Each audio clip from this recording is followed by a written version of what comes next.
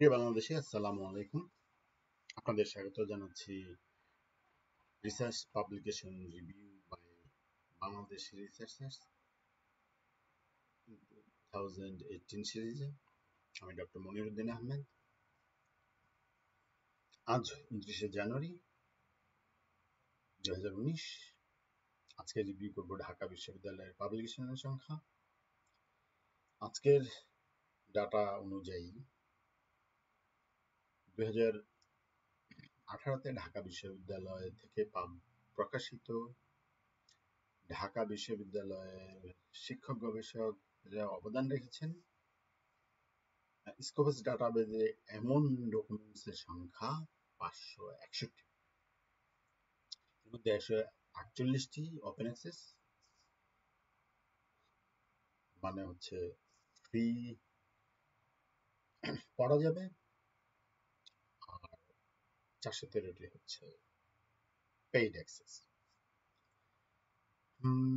যাই হোক, শুরুতে আমরা দেখব যে ঢাকা বিশ্ববিদ্যালয়ের গবেষকগণ কোন কোন জার্নালে পাবলিকেশন করছেন। টপ 10টি জার্নাল যেগুলিতে পাবলিকেশন হচ্ছে। শীর্ষে আছে বাংলাদেশ জার্নাল অফ বোটানি 10টি, তারপর lecture notes in computer science including sub-series lecture notes in artificial intelligence and lecture notes in bioinformatics 9টি, plus 1 8টি, Dhaka university journal of pharmaceutical sciences 7টি, IEEE access 5টি, international journal of heat and mass transfer 5টি, Bangladesh journal of medical sciences 4টি, Bangladesh journal of plant taxonomy 4টি, journal of physical chemistry 4টি, AIP advances 3টি। এর বাইরে বিখ্যাত কোনো জার্নাল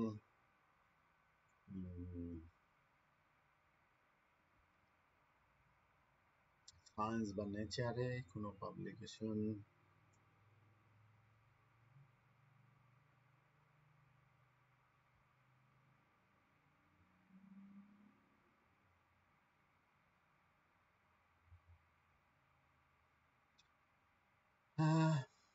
সায়েন্টিফিক রিপোর্টস, যেটাকে অনেকেই খুব হাইলাইট করার চেষ্টা করেন, এতে আছে 2টি আর্টিকেল।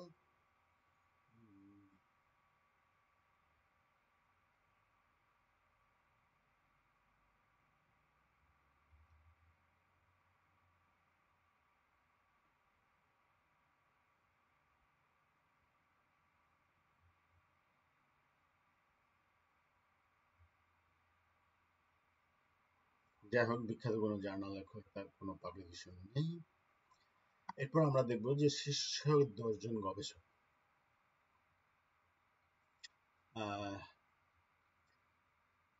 প্রথম হচ্ছেন 10টি ডকুমেন্টসে অবদান রেখে শীর্ষস্থান অধিকার করেছেন Mohammad Abdur Razzak, computer science and engineering department থেকে। দ্বিতীয় স্থানে আছেন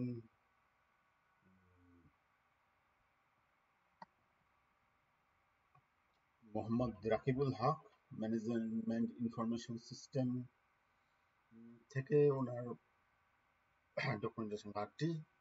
তৃতীয় স্থানে আছেন Mohammad Anwar Hossain, department of mathematics থেকে, ওনার ডকুমেন্ট 7টি। চতুর্থ স্থানে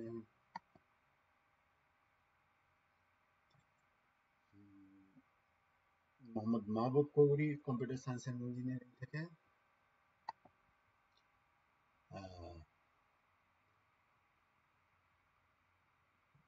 পঞ্চম স্থানে মোহাম্মদ আব্দুর রশিদ, ফার্মাসিউটিক্যাল কেমিস্ট্রি ডিপার্টমেন্টের। ষষ্ঠ স্থানে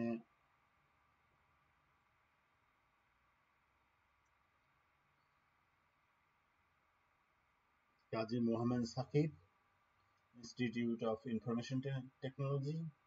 সপ্তম স্থানে মোহাম্মদ আতিকুর রহমান আহাদ, ওনার ডকুমেন্টের সংখ্যা 6টি, Tripoli department, electrical and electronic engineering. অষ্টম স্থানে কাজী Matin Uddin Ahmed, department of geology থেকে। নবম স্থানে মোহাম্মদ রেজাউল ইসলাম, বায়োকেমিস্ট্রি, অ্যান্ড মলিকুলার বায়োলজি থেকে, 10ম স্থানে Mohammad Mizanur Rahman department of geology থেকে। এই হচ্ছে শীর্ষ 10 জন গবেষক। আমরা যদি দেখি ঢাকা বিশ্ববিদ্যালয়ের শিক্ষকগণ কাদের সাথে কোলাবোরেশন করছেন, কোন কোন ইউনিভার্সিটি। শীর্ষ 10টি প্রতিষ্ঠান হচ্ছে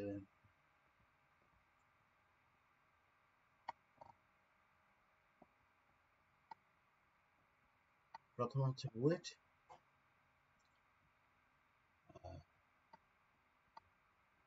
বুয়েটের সাথে আছে 22টি। দ্বিতীয় স্থানে ICDDRB, international centre for research, 13টি। তৃতীয় স্থানে বাংলাদেশ অ্যাটমিক এনার্জি কমিশন, 13টি। চতুর্থ স্থানে জাহাঙ্গীরনগর ইউনিভার্সিটি, 12টি। পঞ্চম স্থানে জগন্নাথ ইউনিভার্সিটি, 11টি। ষষ্ঠ স্থানে ইউসিএল, 10টি।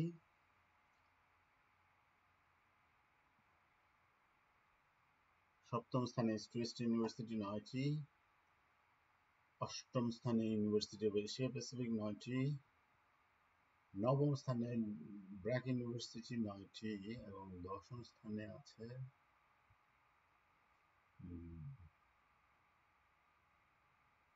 Atomic energy centre. Atomic energy সেন্টারের সাথে 9টি, 9, 13 হচ্ছে 22। সেদিক থেকে বাংলাদেশ অ্যাটমিক এনার্জি কমিশনের পজিশন, মানে কোলাবোরেশনের দিক থেকে বুয়েটের সমান।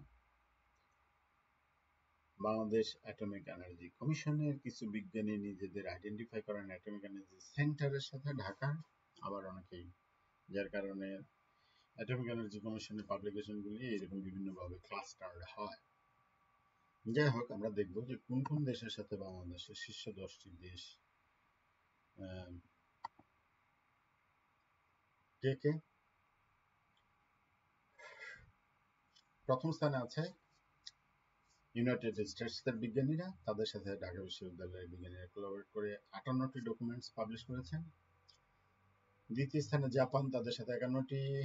তৃতীয় স্থানে অস্ট্রেলিয়া, 36। চতুর্থ স্থানে ইউনাইটেড কিংডম, 36। জার্মানি, 24।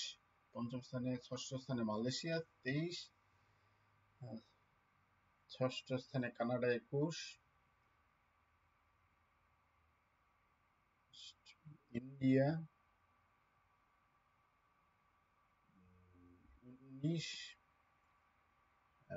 অষ্টম স্থানে সৌদি আরবিয়া, 19। নবম স্থানে চায়না, 16। এবং 10ম স্থানে পাকিস্তান। তার মানে আমাদের সাবকন্টিনেন্টের দুই বড় প্রতিবেশী ইন্ডিয়া পাকিস্তানের সাথে আমাদের কোলাবোরেশন আছে, আরো অনেক বাড়া উচিত।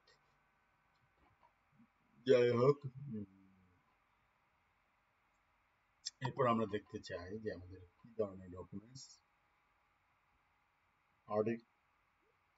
সর্বোচ্চ সংখ্যক 62% আর্টিকেল, মানে হচ্ছে 348। 550 মধ্যে 350 আর্টিকেল। কনফারেন্স পেপার 116টি, আর্টিকেল এখন আছে 50টি। বুক চ্যাপ্টার 19। বাংলাদেশিদের প্রকাশিত বুক চ্যাপ্টারের সংখ্যা আপনাদের যদি মনে থাকে 100-100-এর মধ্যে 5 ভাগের 1 ভাগ হচ্ছে ঢাকা বিশ্ববিদ্যালয়ের শিক্ষকদের অবদান আছে মাত্র 19টি। রিভিউ পেপার 17, এডিটোরিয়াল 5টি। লক্ষ্য করার বিষয় হচ্ছে বুক, বই মাত্র 1টি। বাংলাদেশ থেকে বাংলাদেশি শিক্ষক গবেষকরা অবদান রেখেছেন এরকম বইয়ের সংখ্যা হচ্ছে 11। এর মধ্যে ঢাকা বিশ্ববিদ্যালয়ের ফ্যাকাল্টিদের অবদান আছে মাত্র 1টি বইতে। বোঝা যাচ্ছে, একটা পরিমাপ করা যায় যে আমাদের বিশ্ববিদ্যালয়ে জ্ঞান সৃষ্টিতে কেমন অবদান রাখছে। সবশেষ আমরা দেখব যে ঢাকা বিশ্ববিদ্যালয়ের গবেষণার প্রধান প্রধান ক্ষেত্রগুলি কি কি। প্রধান গবেষণা ক্ষেত্র হচ্ছে কম্পিউটার সায়েন্স, 145টি ডকুমেন্টস, তার মানে 13.5%, 13.5% পপুলেশন আছে কম্পিউটার সায়েন্সের। দ্বিতীয় সর্বোচ্চ স্থান ইঞ্জিনিয়ারিং 120টি, 11 ভাগ। তৃতীয় হচ্ছে মেডিসিন 9 দশমিক। চতুর্থ হচ্ছে সোশ্যাল সায়েন্স 76টি, 7.1 ভাগ।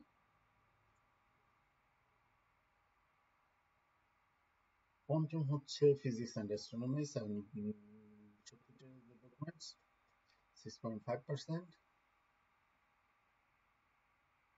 তারপর হচ্ছে biochemistry, genetics and molecular biology 69, environmental science 61, agriculture and biological science 59। আমরা একটু দেখতে চাই যে আমাদের environmental science,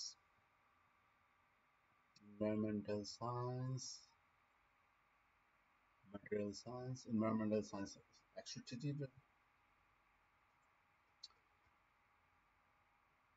যা হচ্ছে মোট গবেষণার 5.7 ভাগ। আরেকটা জিনিস লক্ষ্য করার বিষয় যে মাল্টিডিসিপ্লিনারি আর্টিকেল মাত্র 5টি মাল্টিডিসিপ্লিনারি।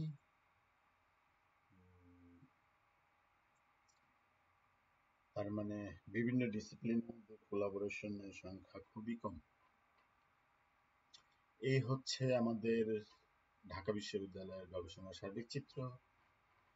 2018-তে প্রকাশিত গবেষণার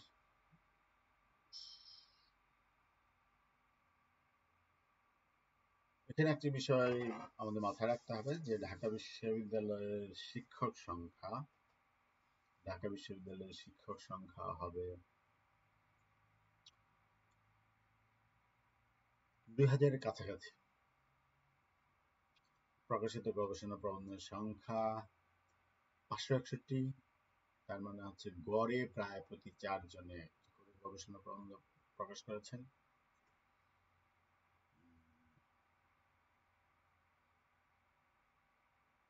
এই সংখ্যাটি যথেষ্ট কিনা সে বিষয়টি নিয়ে বিশ্ববিদ্যালয় কর্তৃপক্ষকে অবশ্যই ভাবতে হবে। শুধু 10 টাকায় চা, সিঙ্গারা, সমুচা, আলুর চপ যাকে গর্ব করার বিষয় হিসেবে দেখার পাশাপাশি যে আমাদের প্রকাশিত গবেষণা প্রবন্ধ নিয়েও যেন আমরা গর্ব করতে পারি সেই বিষয়টি কর্তৃপক্ষ নজরে দিবেন আশা করি। আজকে এখানে শেষ, আবার আসবো অন্য প্রতিষ্ঠানের রিভিউ। সে পর্যন্ত ভালো থাকবেন, সায়েন্টিফিক বাংলাদেশ চ্যানেলের সাথেই থাকবেন, চ্যানেলটিতে সাবস্ক্রাইব করে নিয়মিত আপডেট। ধন্যবাদ।